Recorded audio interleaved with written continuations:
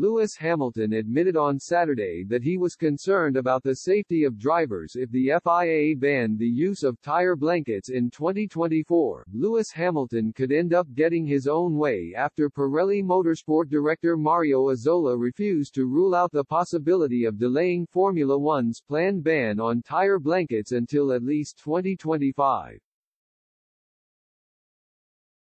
Tires are currently pre-warmed using heated blankets prior to drivers leaving the pit lane, although this has been tipped to change at the end of the current season when the practice could be outlawed by the FIA. Hamilton recently tested a new form of tire, which has been developed by Pirelli with the aim of creating a compound that does not require preheating, but the 38-year-old is still yet to be convinced that it would be a good idea to ban tire blankets ahead of next year. He relayed his concerns on Saturday by warning that the change would pose a number of important safety risks for drivers unless significant progress is made over the coming months. "I think it's dangerous," Hamilton told the race. "I've tested the no blankets and there's going to be an incident at some stage, so on a safety factor I think it's the wrong decision. You have to drive multiple laps to get the tires to work. The whole argument is that taking away the blankets is for going more sustainable and more green. In actual fact, we just use more fuel to get temperature into the tires. More concerning is just when you go out, the car is skating around, it's very twitchy, and if there's someone else who's on tires that are working you could easily collide with them."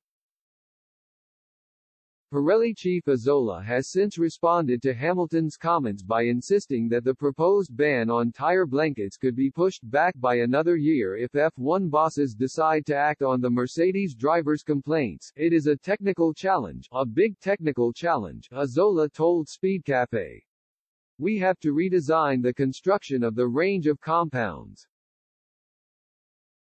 That is why we have asked for more tire testing during this season, to have the opportunity to test on different circuits in different conditions with different asphalt and so on, and it is why it was decided, after a test in Silverstone, to have a meeting with all the stakeholders to evaluate the state of development and if we can achieve the target for 2024.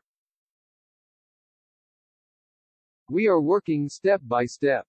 After the first test, in dry conditions and with a reduced temperature, it is clear the first laps are different compared to now where you have the tires that are ready from the first corner. We are aware of the fact that we have to develop compounds able to generate grip from, ideally 20 degrees Celsius to 120 degrees. We know we need to manage a pressure increase from starting to running that is probably 9 to 10 psi, so there are many elements that are playing a part in this development and we are putting a lot of effort, testing, resources, and money into this development." The FIA and Pirelli are set to make a final decision on the proposed banning of tire blankets for 2024 before the governing body's self-imposed deadline expires at the end of July.